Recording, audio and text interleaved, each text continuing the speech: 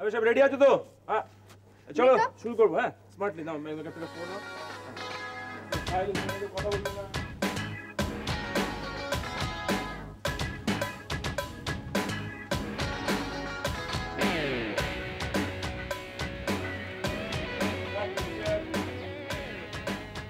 Rolling. Action.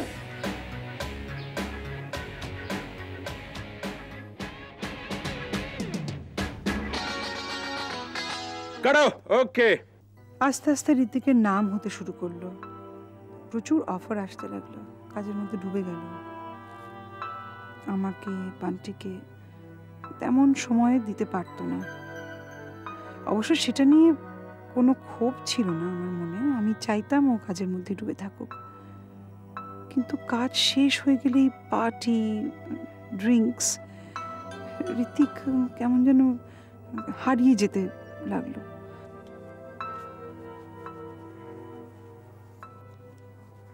কি ব্যাপার, তুমি এখনো চেঞ্জ করোনি?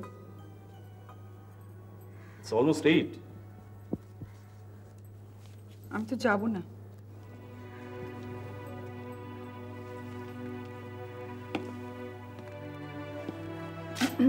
যাবে না? তো যাবে না কেন? বান্টিকে একা বাড়িতে রেখে যাওয়া সম্ভব নয়, তাই তুমি যাও। একা? বান্টি একা? একা কেন? মা তো আছেন। তুমি যে আজকাল বাড়ির কোনো খোঁজ খবরই রাখো না, সেটা কিরকম বোঝা যাচ্ছে দেখো। মা আজ সকালে বাড়ি ফিরে গেছেন। বাড়ি? হঠাৎ বাড়ি ফিরে গেছেন কেন? নিশ্চয়ই কোনো দরকার ছিল। আর তাছাড়া মহিলা তো অন্যের সংসারে গভর্নেন্সের দায়িত্ব পালন করার জন্য জন্মাননি। আরে না না না, সে তো আমি দাবিও করিনি। আমি বাড়ি ফেরার পর তো তুমি একবার বলোনি যে উনি বাড়ি ফিরে গেছে। ভেবেছিলাম যে বাড়ি ফিরে মার অ্যাবসেন্সটা তুমি ফিল করবে। যাই হোক, করনি। I was wrong, I admit. এই বলি, এই do not start again please. তুমি তো জানো সারাক্ষণই আমি এত ব্যস্ত থাকো। আই নো দ্যাট, আমি জানি। কিন্তু এত ব্যস্ত কেন থাকো যে নিজের সংসারের খবরটুকু রাখো না তুমি? আশ্চর্য, আমি উপার্জন করবো না? না, করবে না। বাহ। যে অর্থ উপার্জন করতে গেলে পরে নিজের স্ত্রীকে, নিজের সন্তানকে সময় দেওয়া যায় না, বাড়ির খোঁজ খবর রাখা যায় না, সেই অর্থের কোনো দরকার নেই। Please come back Hrithik. তুমি হারিয়ে যাচ্ছ, বুঝতে পারছো না তুমি? প্লিজ ফিরে এসো। Good emotional drama, I must say. এই শোনো শোনো শোনো, এসব নিয়ে পরেও কথাবার্তা হতে পারবে। তুমি একটা কাজ করো, তুমি বান্টিকে রেডি করে নাও, ওকে আমাদের সঙ্গে নিয়ে যাও। না না? আশ্চর্য, না কেন? লেট নাইট বান্টির পক্ষে ভালো না। আর তাছাড়া এইসব জায়গায় যা হয় সেটা আমি নিজেই নিতে পারি না। আমি চাই না যে বান্টি এগুলো ছোট বয়স থেকে দেখুক। মানে আমি বুঝতে পারছি না তুমি কি বলছো। আমি কি ওখানে গিয়ে মাতলাম করি নাকি? কখনো কখনো যে করো সেটা তুমি নিজেও জানো, কিন্তু আমি সে কথা ধরছি না একদমই। কারণ তুমি সোবার যখন থাকো না তখনও অন্তত অমানুষ হয়ে যাও না। I can tackle you, but অন্যরা না। আমি চাইছি না ঋতিক, আমি যাব না। আর আমার কাছে মর্নিং ডিউটি আছে। আসলে কিন্তু তুমি আবার কিন্তু কিসের আছে? তুমি যাও না। আমি তো জানি যে তোমার প্রফেশনটা যেরকম, তোমার এইসব জায়গায় যেতে হয়, কিন্তু আমার প্রফেশনটা এরকম নয়। আমার না গেলেও চলবে।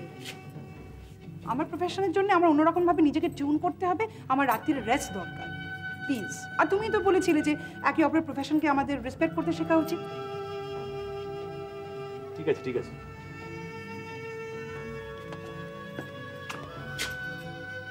দেখো পরে কিন্তু বলতে পারবে না যে আমি তোমাকে সময় দিতে চাইনি। তাড়াতাড়ি ফিরে এসো।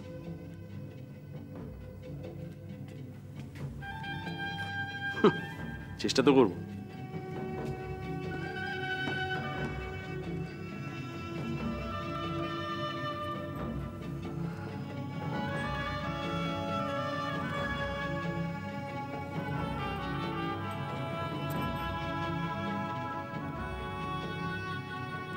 বান্টি,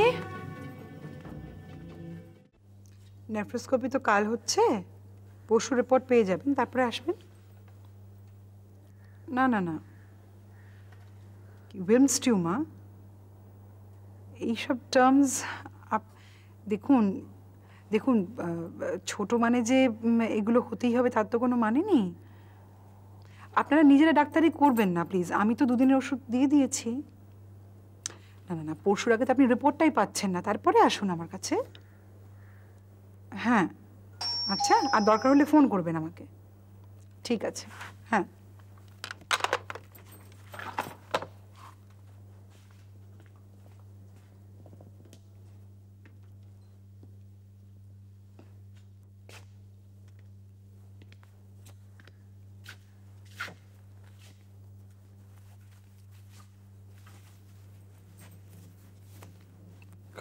খাবার আছে কিছু?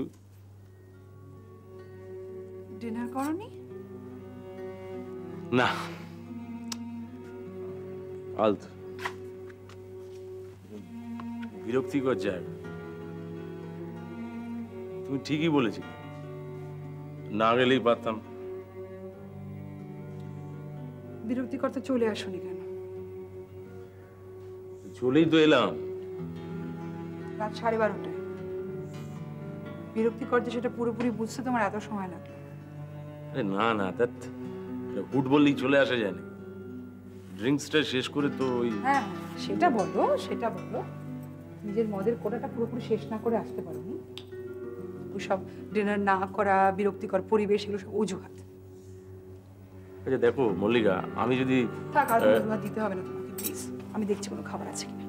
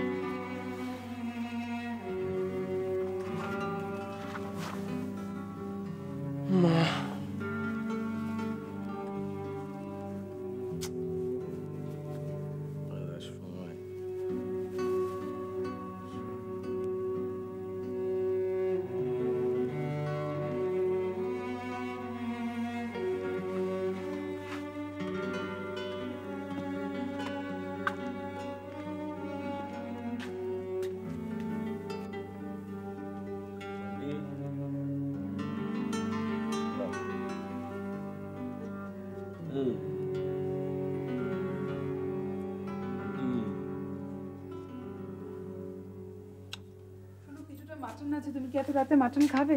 এই কি করছো তুমি ওকে? এই চলো চলো চলো চলো চলো। আচ্ছা বান্টি এখানে ঘুমোচ্ছে কেন? এখানেই তো ঘুমোয়। রোজ রাতে টিভি দেখতে দেখতে আমার সঙ্গে ঘুমিয়ে পড়ে, তারপরে কোলে করে গিয়ে শুয়ে দিয়ে আসি আমি। ঠিক আছে, আমি আজকে ওকে কোলে করে। এই ওখানে ছাড়ো ছাড়ো ছাড়ো, কি করছো? ঘুম ভেঙে যাবে ওর। আরে আশ্চর্য, ঘুম ভেঙে যাবে তো কি? কি হয়েছে তো? কি একটু খেলাধুলা করবো ওর সঙ্গে আমি? অদ্ভুত আশ্চর্য। শোনো ঋত্বিক, অনেক অনেক কথা হয়েছে, আদি খেতে ছাড়ো প্লিজ। আদি খেতে মানে? আরে আমি আমার ছেলের সঙ্গে খেলা করবো, আদি খেতে কি হলো? খেলা করবে করবে, দিনের বেলা করবে, মদ না খেয়ে করবে। যদিও সেরকম একটা কম্বিনেশন আদৌ এক্সিস্ট করে কিনা আমার সন্দেহ আছে। তার মানে কি বলছো? কি তুমি, আমি কি দিনের বেলায় মদ খেয়ে থাকি নাকি? না, আমি সেরকম কিছুই বলছি না। আমি জানি না তুমি সেটা করো কিনা, কারণ সকালে আমি যখন বেরিয়ে যাই তুমি ঘুমিয়ে থাকো, যখন ফিরি তুমি বাড়িতে থাকো না, অনেক রাত্রে ফেরো। আশ্চর্য। আচ্ছা আমার কাজের ধরনটাই যদি এরকম হয় তো আমি। হতে পারে, কিন্তু আমার কথাটা বদলে যাচ্ছে না। সারাদিন তুমি কি করো তা আমার পক্ষে জানা সম্ভবই নয়। শোনো, আমি খাওয়ার গল্প। শোনো, আমি বুঝতে পারছি না তুমি কি মানে এত রাত্রে আমার সঙ্গে ঝগড়া করবে বলে ঠিক করলে নাকি? দেখো আমি কিন্তু পার্টি ছেড়ে তোমার জন্য বাড়িতে আমি চলে না না, আমার জন্য তুমি আসোনি, একদমই আমার জন্য আসোনি। ডিনারের শেষ পর্যন্ত তুমি ছিলে, জাস্ট ডিনারটা না খেয়ে এসছো, তাতে আমাকে এখন গিয়ে খাবারটা গরম করতে হবে। আচ্ছা দাঁড়া দাঁড়া, খাবারটা গরম করা নিয়ে এত ঝামেলা তো? আমি নিজে গরম করে নিচ্ছি, এমনকি ছাড়ো তো। এখন তুমি গিয়ে রান্নাঘরে তোলপাড় করবে, বাচ্চার ঘুম ভেঙে যাবে। অন্তত ওর কথা ভেবে তুমি আমাকে একটু খাবারটা গরম করতে দাও। দাঁড়া দাঁড়া দাঁড়া, কি বান্টি বান্টি করছো? দেখে মনে হচ্ছে তুমি যেন একলাই বান্টির প্রতি কনসার্ন। তুমিও কনসার্ন? আলবাত, নিশ্চয়ই। কি ভাবো কি আমি কি সারাদিন বাড়ির বাইরে থাকি বলে কি? থাকো কি এত? কি এই দাঁড়া, এই তুমি আমাকে একটা ফ্যামিলি দেখাও তো যেখানে বাবারা সারাদিন বাড়িতে বসে বসে বাচ্চার ন্যাপি চেঞ্জ করছে। দেখাও আমাকে একটা ফ্যামিলি। না না, আমি আমি আমি নিজে কি দেখেছি, আমার বাবা সকালে রাত্রে ওভারটাইম করতেন। কেন করতেন? দাঁড়াও, শোনো আমার কথা শোনো। বাবা, আমি ঘুমিয়ে থাকতাম, বাবা কাজে বেরিয়ে যেতেন। তারপর যখন রাত্রে কাজ থেকে ফিরতেন, এসে দেখতেন আমি ঘুমিয়ে আছি, আমি বাবাকে দেখতে পেতাম না। তো উনি কি আমার প্রতি কনসার্ন ছিলেন না? তো উনি যে হাড় ভাঙা পরিশ্রম করতেন, হাড় ভাঙা খাটুনি খাটতেন, কি আমার ভবিষ্যতের জন্য খাটতেন, কাজ করতেন। তোমার মা চাকরি করতেন। আচ্ছা, কি হয়েছে? কি আমার মা চাকরি করতেন না তো কি? আমি একটা চাকরি করি, আমার একটা রোজগার আছে, কাজে তোমার আমাকে নেগলেক্ট করে করে এত রোজগার না করলেও চলে, রাইট? ও ও, বুঝেছি বুঝেছি, তোমার রোজগার আছে, বাহ বাহ। আচ্ছা, আমি একটু টাকা রোজগার করলে তোমার এত গাজালা করে কেন বলো তো? কি কি করছো? কি বলো, উত্তর দাও। কি যাচ্ছ? দাও, আমি একটা প্রশ্ন করেছি, উত্তর দাও। আমি প্রশ্নের কোনো জবাব দেবো না, তুমি যা ইচ্ছে ভেবে নাও। ওকে? দাঁড়াও দাঁড়াও, পালিয়ে যাচ্ছ কেন? আমি একটা উত্তর চেয়েছি, স্ট্রেট জবাব দাও। আরে বলো না তো কি। আজ রাতে তুমি অন্য ঘরে শো।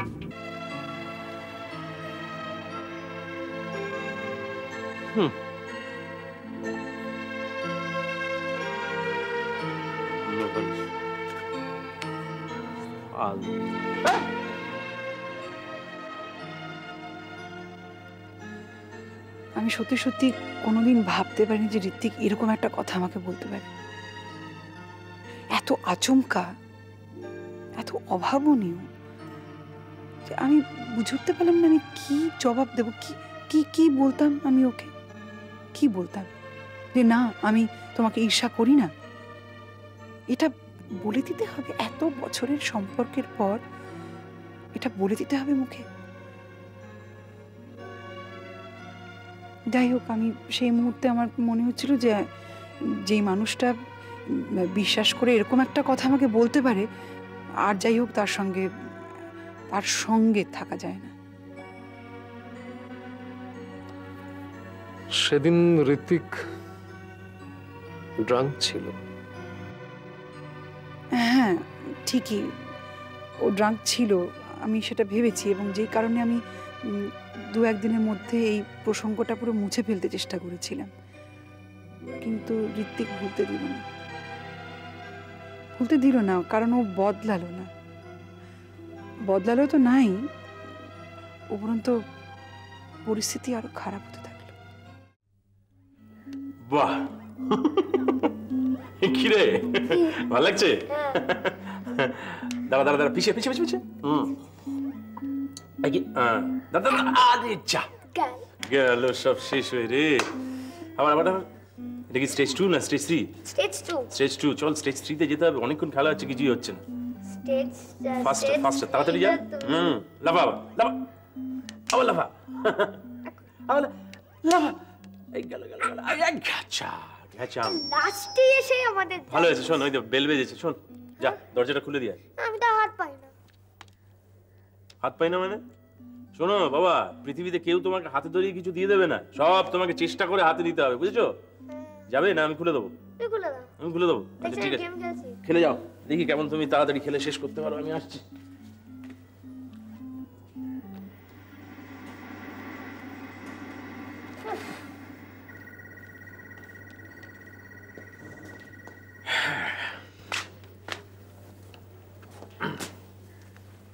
কি হলো?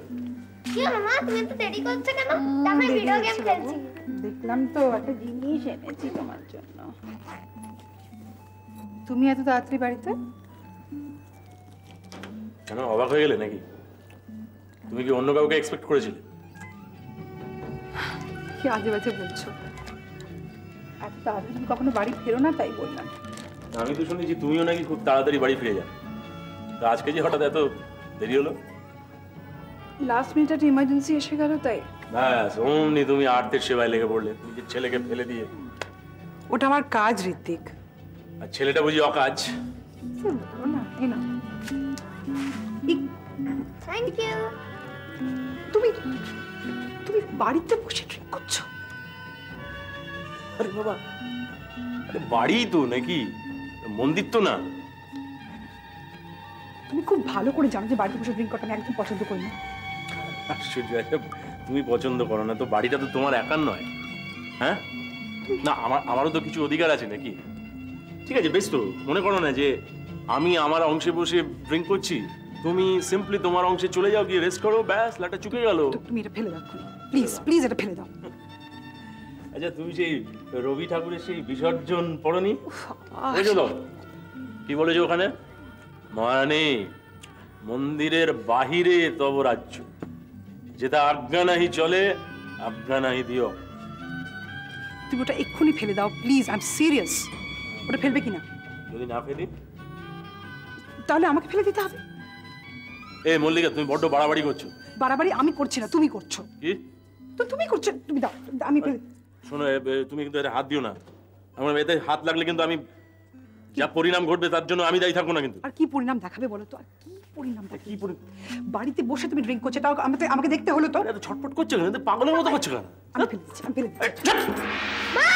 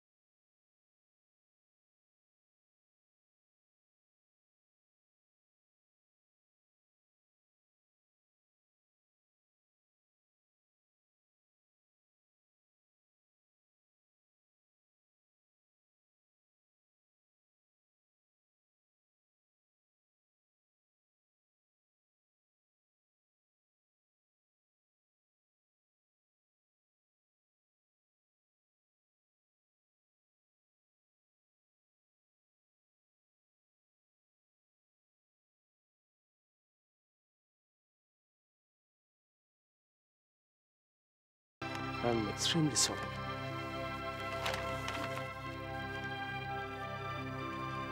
মানে কালকে আমার রাত্রিবেলা মানে কি যে ভূত চাপলো মাথায়, আমি মানে এরকম করতে চাইনি। মানে কি মানে আমার মানে আমি কন্ট্রোলের মধ্যে ছিলাম না তো। মানে মল্লিকা, তুমি দেখো, তুমি ছাড়া আমার তো আর কেউ নেই। দেখো, তুমি যদি আমাকে এরকম করো তাহলে প্লিজ, দেখো তুমি প্লিজ মল্লিকা, মানে if you can't forgive me, at least forgive me. কি গো? না মানে তুমি আমায় ক্ষমা করে দিলে তো?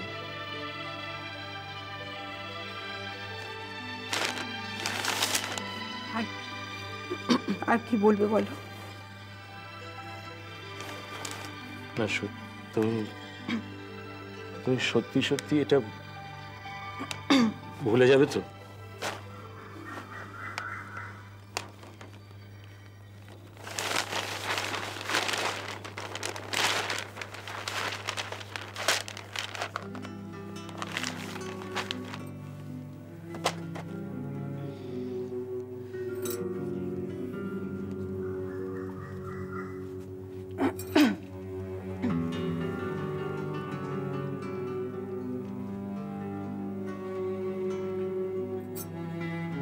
দেখো ঋত্বিক,